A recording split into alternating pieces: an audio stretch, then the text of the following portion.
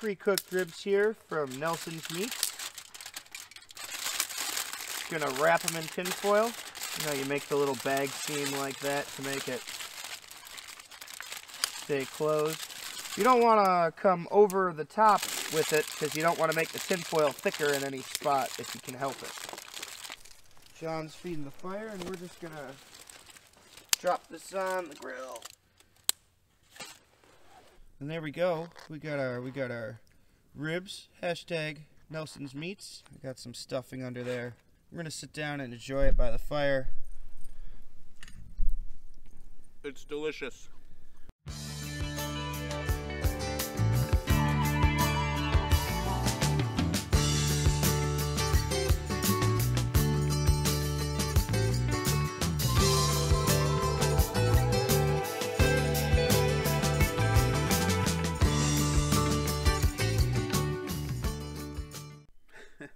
So the owl started up, which let us know it's time to go to sleep. It's getting chilly out. We've been staring at the stars for a while. The fire's died down. Got everything put away, so we're gonna hit the sack, literally. And punch it. Punch it. Beat it up. Night, guys. Night. Good morning. Good morning. Good morning. So we're here splitting some wood, cutting some wood, then we'll be splitting it, getting the fire going for our breakfast of steak and eggs. Then we're gonna go venture out and hit another river. We're going to the Pere Marquette River today.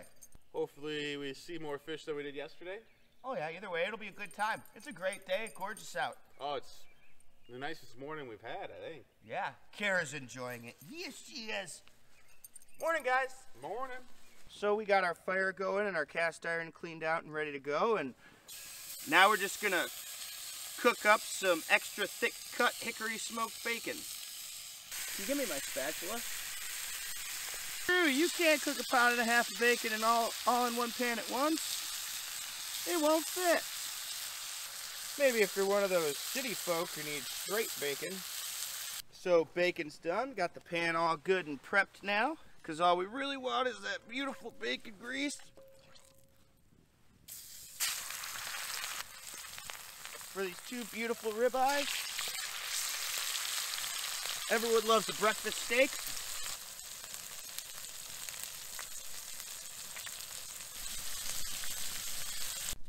Check out those beautiful steaks. They're all done now, and they've got to sit and rest so the juices can soak back in. And while they rest, eggs.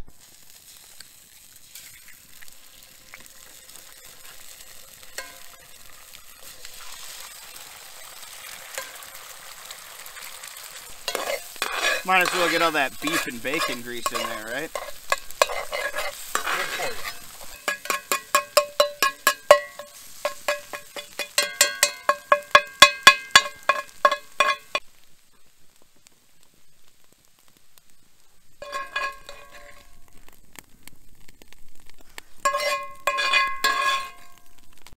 That's breakfast, folks. Steak, eggs, bacon. Kara's excited. John looks excited too. Oh yeah. We're gonna eat ourselves a good breakfast and then head for the river. Oh, we're just checking out some of the access points on the Pere Marquette River. This is the Indian Bridge River access. Defamed Indian Bridge, but it's really washed out right now and real mucky and silty and slow, and I don't think we're gonna find any spawning steelhead here. So we're gonna go farther upriver. We've come to another bridge. Right on the edge of National Forest land, as in there's houses on one side of the river and National Forest trees on the other. It has some good bank fishing. We don't know how wadeable it is. Yeah, but we can't access the other side. That is correct.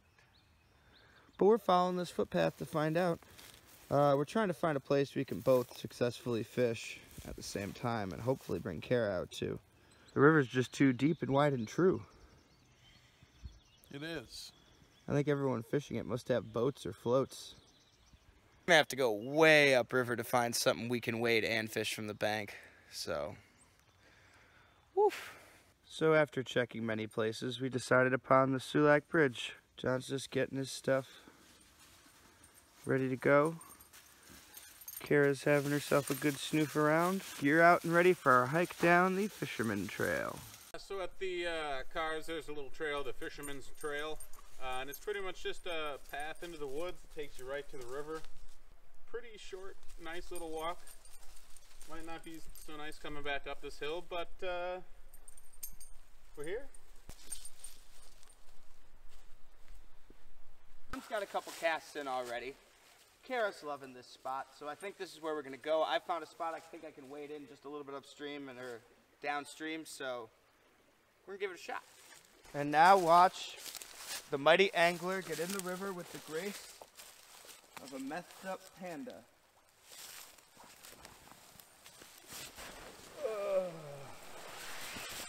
You know, in wasn't too bad, John. You know what's gonna really suck? Getting out. You know what I forgot, John? My thermals.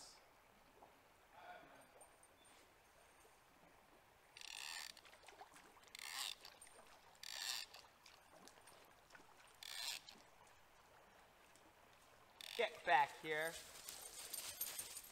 Where are you going? No. You don't get to get in the river. Please don't get in the river.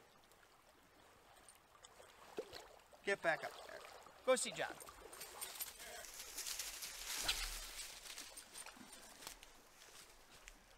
I know, it took me.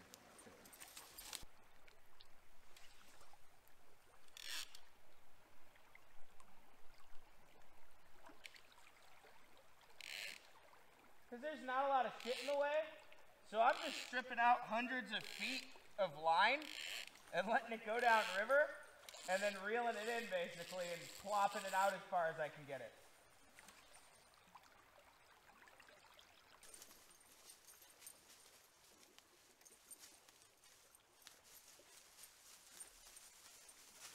I want to get out for a second.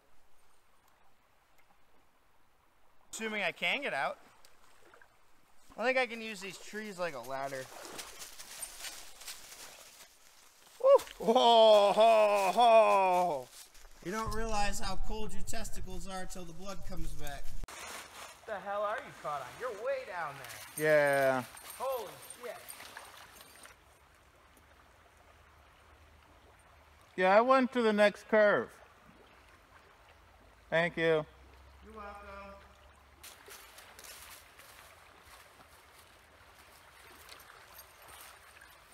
That was a good one.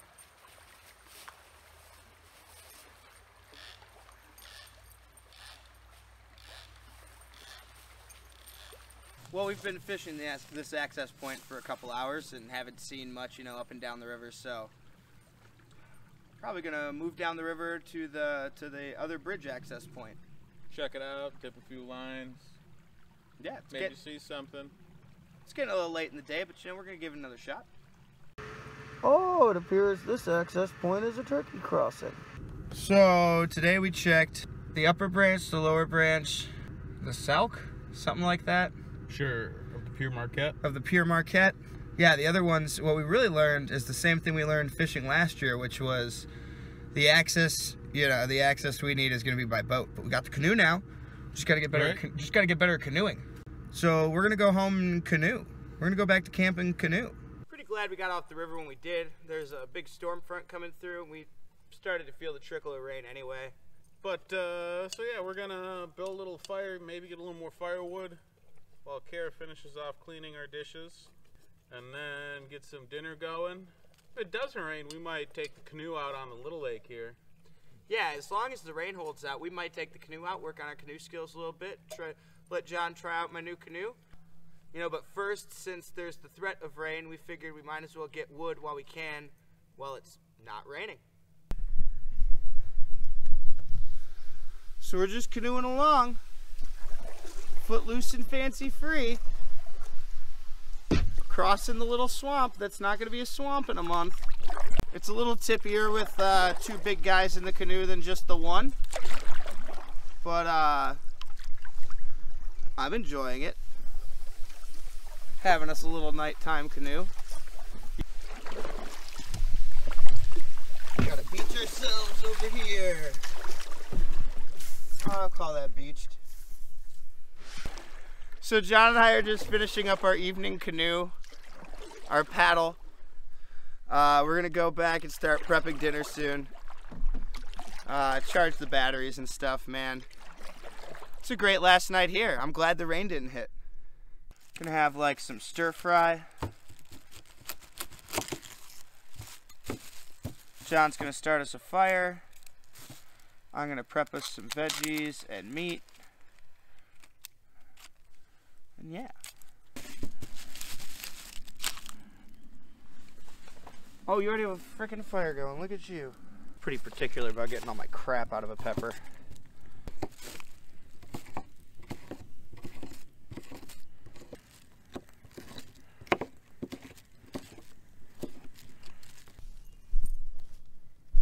So the vegetables are chopped and the fire's going. Usually we're lard people, but butter was a lot easier to get, and it's still cold enough that, you know, it keeps. We've got our meat. It's in a bag because we were letting it season.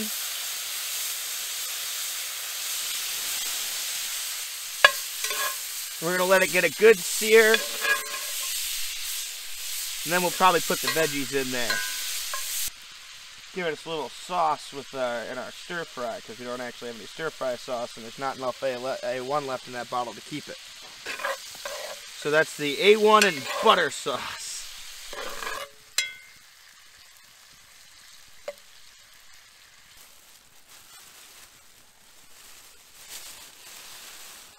That's our garlic and peppers and red onion and that butter. Just gonna give them a little goose around. Then we'll let them sit there for a while and cook up. Yeah, peppers and onions have softened up a bit. That's good. We're gonna pull that off the fire somehow and get some bowls out and start eating. So that's what we're working with. Just a couple slices of bread in the bottom of the bowl with our stir fry. You can see John loading up back there. Oh yeah. We're gonna sit down and eat for a bit. We're letting the fire die out on this, our last night in Nordhouse Dunes. Surprisingly nice out still. It is very nice. When there's no wind blowing at all, it's like 50, it feels like. It feels real warm. Oh yeah. But we're just letting our fire die down. We're just kind of burning the last of the logs. And then we're gonna go saw some logs. Kara's ready for bed. She's letting me know. And there are bugs now because it's warm, so I can't just let her in and out of the tent or she'd already be in there laying down. Bug. It's the season for bugs. The bugs are back, guys. Mark your calendars, first week of April. So yeah. Night, guys. Oh, good morning. Kara's just doing her part to leave no trace. She's picked up somebody else's trash in the woods. John and I are just getting moving around, getting some clothes on, getting dressed. I might go for a quick little paddle. It's just protein bars and protein shakes for breakfast. No cast iron cooking today, but the lake's looking nice. Weather's great.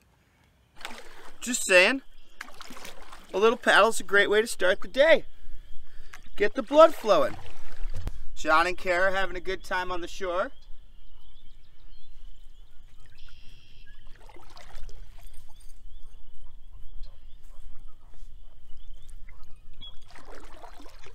I'm just going to paddle around for a while, and then we're going to go back, eat a protein bar, and pack up camp.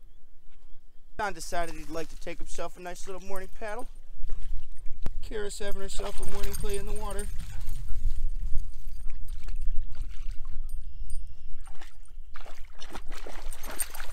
Oh no, a frog! Come here. Oh, you keep going in.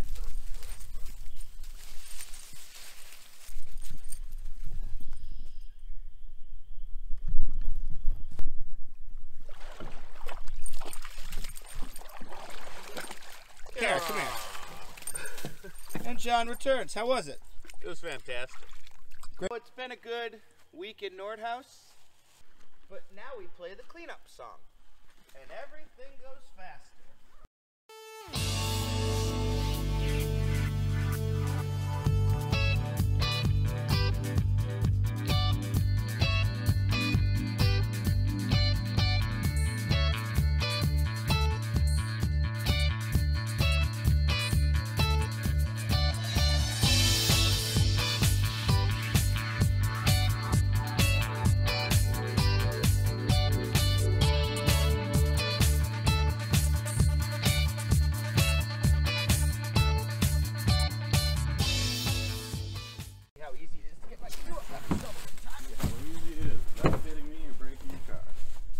Alright guys, so this is our video. Nordhouse Dunes Wilderness Area at the Manistee National Forest, or in the Manistee National Forest.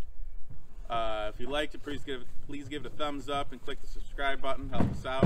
Even if you didn't, leave a comment, let us know. We actually had a lot of fun here, even though we didn't catch any fish. It was still a good time. I'm excited to actually get back into the warm weather camping. So this was a nice transition from all of our winter stuff to what hopefully is going to be a great summer season for us. Thanks for watching and keep watching. Perfect.